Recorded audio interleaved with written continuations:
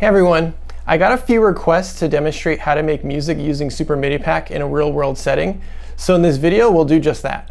In this setup we'll be using a USB MIDI keyboard, an Akai MIDI mix for tweaking channel settings, the Super MIDI Pak web application for uploading samples, and Seek24, a simple MIDI sequencer designed for live performance. Everything is connected via MIDI, and the final audio generation is naturally done by the SBC700. First we have to upload the samples we want to use to Super MIDI Pak.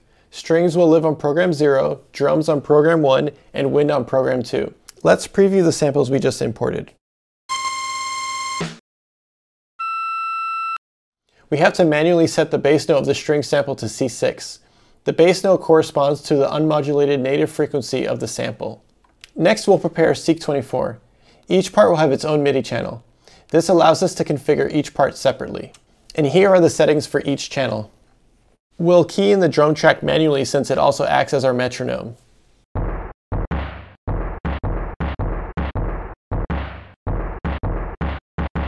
Okay, now let's try playing this.